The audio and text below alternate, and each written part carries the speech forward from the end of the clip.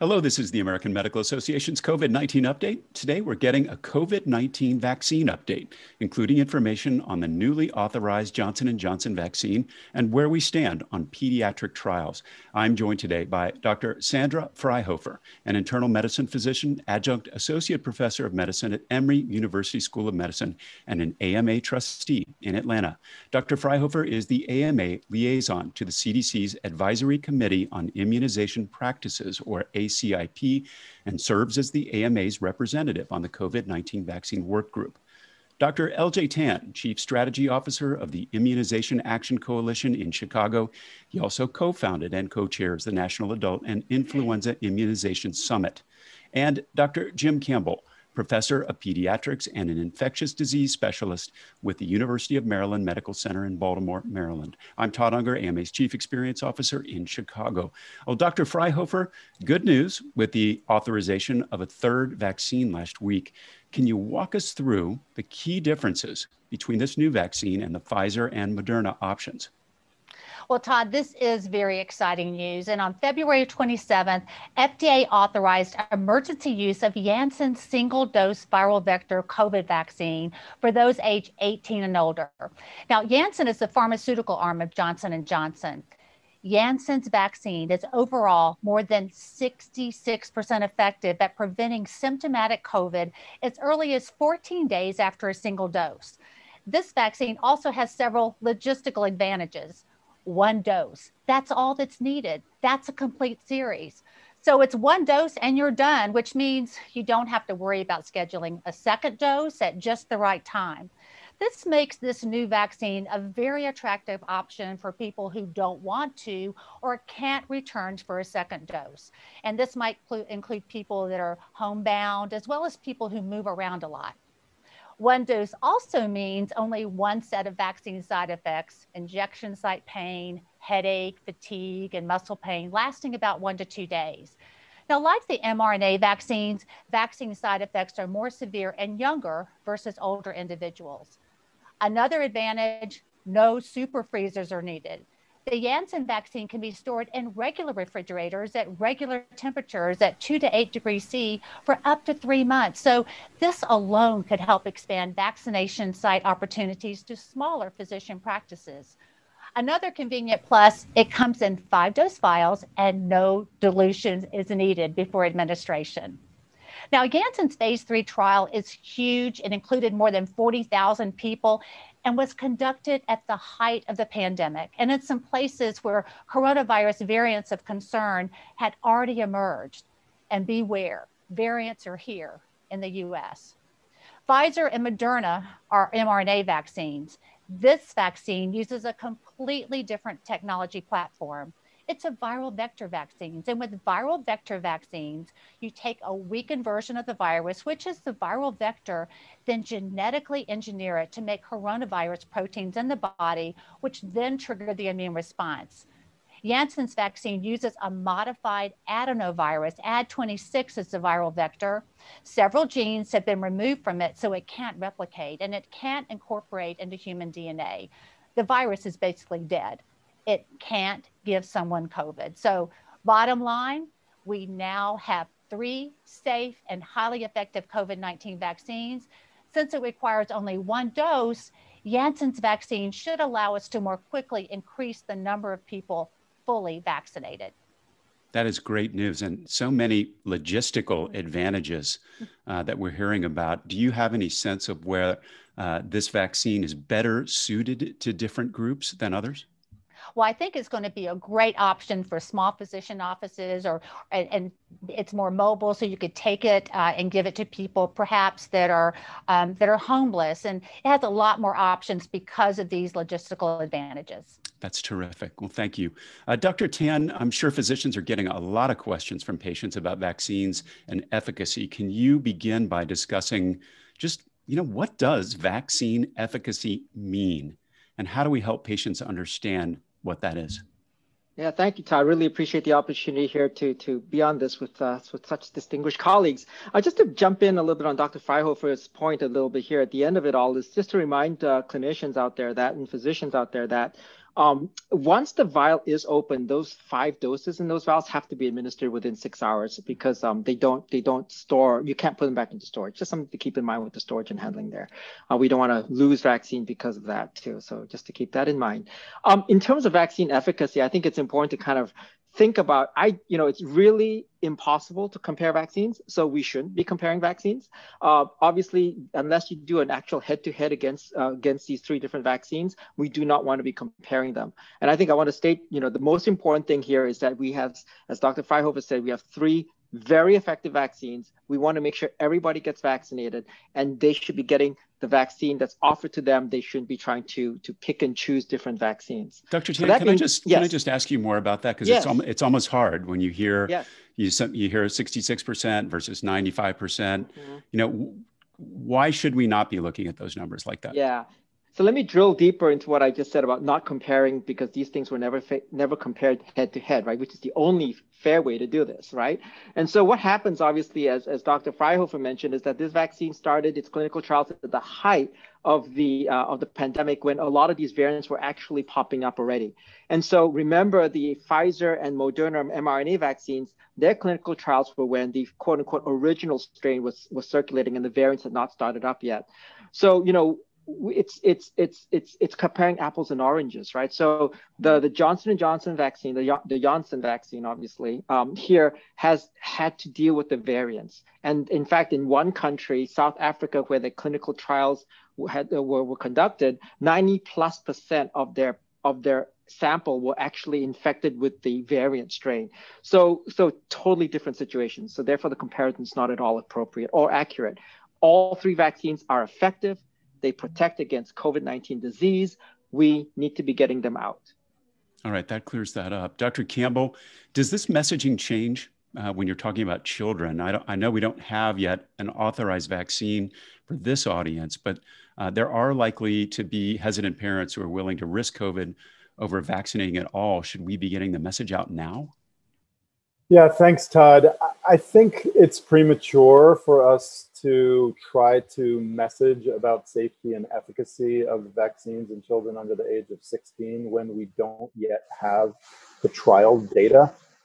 My opinion is we are behind in starting those trials. They should have already begun, but they are about to start for the younger children. So I think we're going to get closer. I think once we do have those data, the message will not be that difficult, I don't think. I mean, we've had 3.1 million children have been confirmed infected in the US. Over 10,000 have been hospitalized. And currently, there have been, since January, more COVID-related deaths than influenza-related deaths in children ever recorded in any year. And we're very close to COVID being in the top 10 causes of all deaths, any cause of death for children. So even though when you compare it to adult morbidity and mortality of COVID, it doesn't seem so bad. But when you compare it to any other infection in children or other causes of death or bad disease in children, it's up there. So once we show that it's safe and effective, I think the messaging is not going to be, we will be able to have a strong message.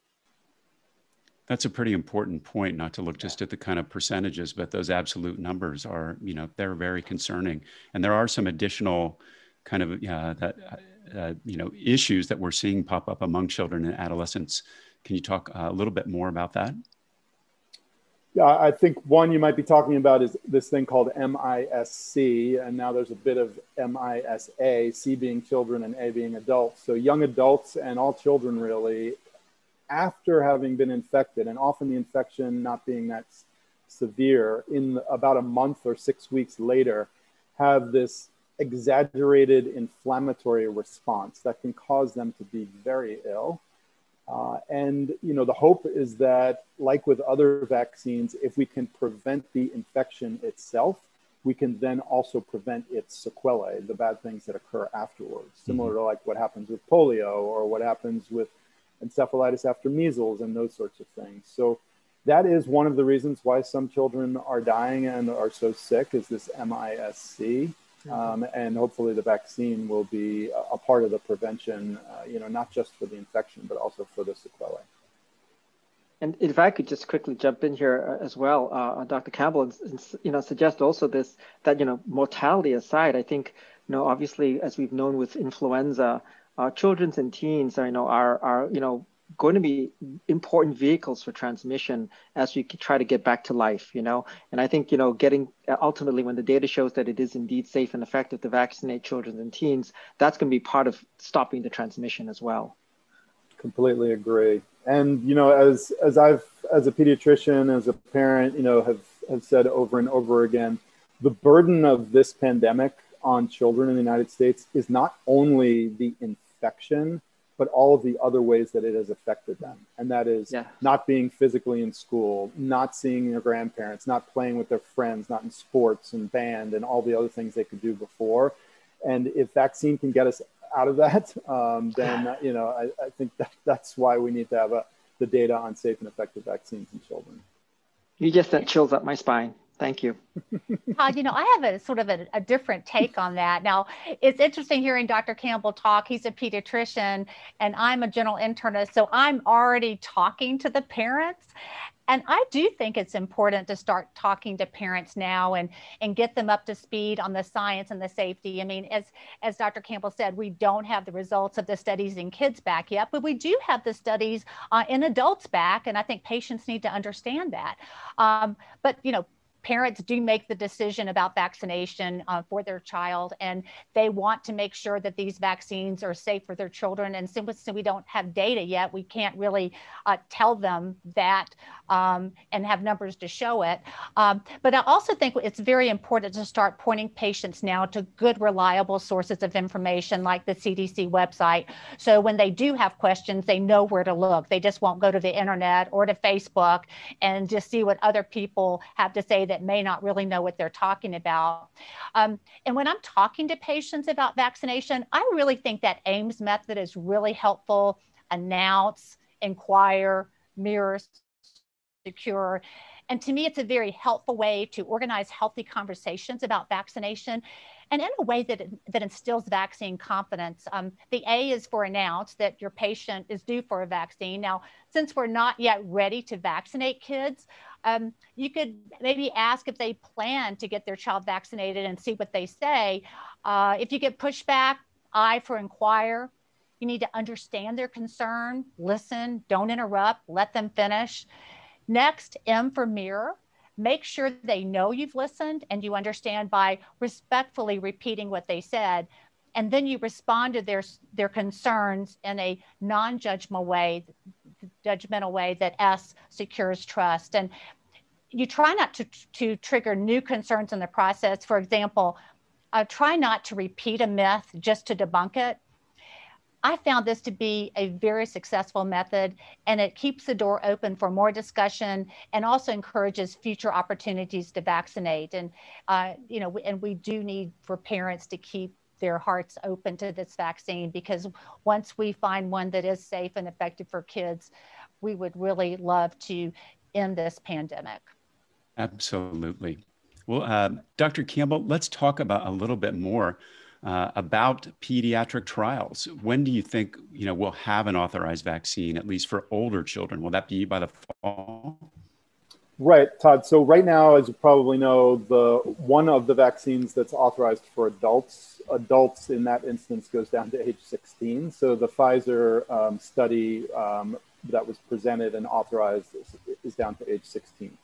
Now, Pfizer and Moderna, the two mRNA vaccines, have completed their 12 to 17-year-old trials. So the data are accumulating on them, and our expectation is that those data will be presented in the near future to the Food and Drug Administration in order to be able to go all the way down to age 12. What the near future is and when exactly they will provide that data, I can't say for sure, but I'm hopeful that by the summertime, they will be able to provide those data. So we could have those vaccines down to middle school age kids relatively soon. For the other vaccines in the pipeline and for the younger children, they're kind of coming behind. They're about to start now for 6 to 11-year-olds, and then down in the 2 to 5, and then under 2. So Each of those studies is kind of on the launching pad right now and is going through regulatory review. And we expect that they're going to start. You're going to hear news very soon that they'll be starting. Excellent. Well, Dr. Fryhofer, when we spoke the last time, which was several months ago, we talked about, about the data gaps. Is there additional data that you'd still like to see? And how are we keeping physicians informed about any new safety data and recommendations that emerge as more people get the vaccine? Well, I'm really looking forward to seeing those studies in kids. And it will be several months before we have that data for sure. But we also need more data on safety in pregnant and lactating women. The developmental and reproductive toxicity studies in animals, those we're often referred to as the DART studies. They have demonstrated no safety concerns, but we need studies in humans. And on this front, Janssen's vaccine has a leg up. The safety profile of Janssen's Ad26 adenovirus vector platform is supported by data from more than 193,000 patients, including children and pregnant women, in studies of other investigational vaccines for Zika, HIV, and RSV, including an ad-based Ebola virus vaccine that was recently approved by the European Medicines Agency in July of 2020. Now, in the Pfizer study, 23 women became pregnant. In the Moderna study, 13 women became pregnant. And in the Janssen study, 8 women have. And of course, these patients will be closely followed. vSafe, which is CDC's smartphone-based vaccine health checker, has reported check-ins from more than 30,000 pregnant women who've received COVID vaccines, and nearly 2,000 of them have already enrolled in vSafe's pregnancy registry, so more information is on the way. ACIP is carefully following all available safety data, which to me is very reassuring. We also need more data on co-administration of COVID vaccines with other vaccines, especially flu vaccine. Now, right now, CDC recommends at least a 2-week window between COVID vaccines and other vaccine doses. And I'm very worried about these emerging variants. We need more genomic sequencing to determine what's circulating, and CDC has come up with a plan. They've engaged with other laboratories and universities around the country, so we should have more data coming in. But we have to make sure that existing COVID vaccines remain protective. Vaccine companies need to stay nimble and ready. Moderna is already working on a booster targeting the South Africa variant. That's that B1351 variant that has everybody worried. Variants are also another reason we must continue mitigation efforts for now, which includes masks, social distancing, hand hygiene. But everyone, please, get a COVID vaccine when you can, when it's your turn, and as soon as you can. Great. One thing that the data does show is should not be mixing vaccines. Is that what the data is saying? Right. Right now, CDC recommends that there be at least a 2-week window between getting a COVID vaccine and administering any other kind of vaccine. So that 2-week window can sometimes be inconvenient if the patient is in need of other vaccines. And it's so much easier when we have a patient in our office if we can get everything done at one time. But right now they're being very careful because in the studies, that's what the vaccine makers required in doing their research. So we want to give these COVID vaccines their best way to give us the most protection. But those kinds of studies are being done as we speak. And I think, oh, sorry, go ahead, Dr. Campbell. No, I was just going to say, Todd, you may have also been trying to get at the point of not mixing COVID vaccines, not just like routine vaccines. And currently that is, because those are all the data that we have, is using the same vaccine. Well, 1 dose for J&J, but then the same vaccine if you're doing Moderna or Pfizer. Is people should try to stick to that now. There are some studies that are just about to start, which are what we call mix and match studies, which will be looking at, can you use a different vaccine for your second dose, or like using a variant vaccine and the original one to start, and different doses. All of those are just about to get started. But for now, everyone, when possible, you should get the same, if you're on a 2-dose schedule, the same vaccine as the first. And Todd, if I could just make another comment. All these recommendations are changing as we get more data in. I have really found that the clinical indications page on the CDC website about COVID vaccines, if you just Google interim clinical recommendations, COVID vaccine, it'll come up. It gives at the top of the document the last date at which that document has been updated. And it covers a lot of this information. And as Dr. Campbell said, I mean, you want to do what's recommended. You want to give the 2 doses of the Pfizer vaccine 3 weeks apart. You want to do the Moderna vaccine 4 weeks apart. And, you know, with the Janssen vaccine, it's just 1 dose. So you don't have to worry about that second appointment. But sometimes life isn't always as clear. A patient may come in that doesn't know which vaccine they got. They know that it was 3 weeks ago. Well, if they have no idea, then what they say is to wait another week, so make it a 4th week, and then give a dose of one of the second mRNA vaccines. And in some of the places that give vaccines, let's say that you got one that was Pfizer, you go back to get your second one, and it's not available. So they're saying then that you can just wait another week and get a Moderna vaccine. But all those details, they're clarified and constantly being updated on the CDC website. So if you're in a situation and that comes up with one of your patients, your best bet, just go to the website, find out the most up-to-date recommendations, because we're all learning as we go along. We've never had a pandemic like this. We've never seen this virus before. And we need to end this pandemic. Absolutely. Dr. Tan, did you have anything you wanted to add? Yeah, I was going to just jump in quickly and help reassure all of us too as we go forward. I think, the data is beginning to accumulate because we're obviously vaccinating more and more people around the world. Very, very good data coming out of Israel and the United Kingdom that indeed some of the data gaps that Dr. Fryhofer mentioned regarding transmission is actually very reassuring, potentially up to 90% effective against transmission. And so I think, again, we still need to keep watching, but I think this is a way out. I want to reemphasize what everyone has said, Dr. Campbell and Dr. Fryhofer, that we need to keep vaccinating because this is the way out. The data is reassuring us that this is the way out. And that means we need to get people vaccinated. And I do want to bring up this very interesting situation that right now we have a very interesting time where our supply is less than our demand. So our demand outstrips supply right now with vaccines. But it's going to become a point in the next couple of months where that's going to flip 180 degrees. And all of a sudden, we're going to have supply outstripping demand. And we, at that point, will really be dependent on physicians to be really helping educate the public why they need to keep on vaccinating. Viruses will continue to mutate. We know that. We've known that for hundreds of years. Well, maybe not hundreds of years, but for decades. But the point here is that if we stop them replicating, we stop them evolving variants, right? And so the way to stop them replicating is to vaccinate our public. So we need to have everyone vaccinating. And Dr. Fryhofer, that interim clinical considerations page from the CDC, excellent. But however, I want to point out that that the group I work for, Immunization Action Coalition at immunize.org/COVID-19, has a resource where we've gathered everybody's clinical considerations. So including ACOG's position on vaccinating pregnant women. So and AAP's position. So if you want one size for everything, come visit our site too, because I think obviously it's a great resource. And I think these COVID-19 updates from AMA are fantastic. Well, thank you very much.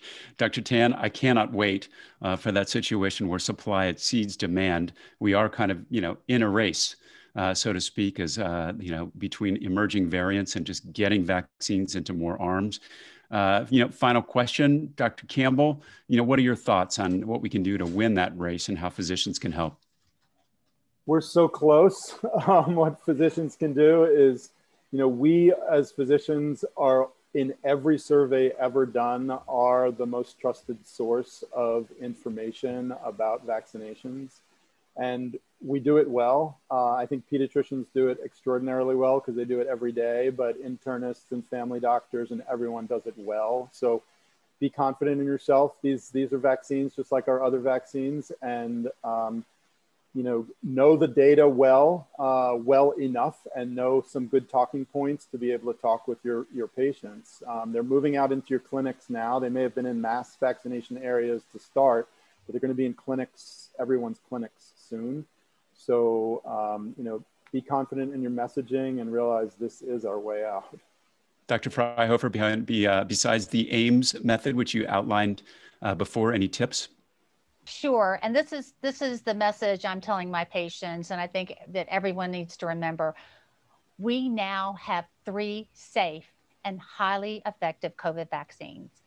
Getting more people vaccinated as quickly as we can prevent more COVID cases, hospitalizations, and deaths. Now, for some practices, this new Janssen vaccine may be just the game changer you need to get a vaccination clinic started. So I encourage you to go for it. And as Dr. Campbell said, physician recommendation is one of the most important motivators for successful vaccination. And remember, vaccines don't save lives, vaccinations do. So we must get vaccines out of the refrigerators and into arms. We want to end this pandemic. Excellent. Dr. Tan, any final thought? I'm just going to say one final thought is with Dr. Fryhofer and Dr. Campbell. I hope you guys agree also. Absolutely, we want to be vaccinating, getting people out of this. Let's just also at the same time, recognizing that 14-day window between vaccines, we still need to think about all the other routine immunizations and catch-up immunizations that all the patients out there have missed because of this incredible public health journey we're taking right now. So while we talk about COVID-19, let's not forget the other vaccines as well. Excellent. Well, Dr. Fryhofer, Dr. Campbell, Dr. Tan, it is great to talk to you, and I've learned so much. Thanks for sharing your perspective with us. That's it for today's COVID-19 update. For resources on COVID-19, visit ama-assn.org/COVID-19. Thanks for joining us. Please take care.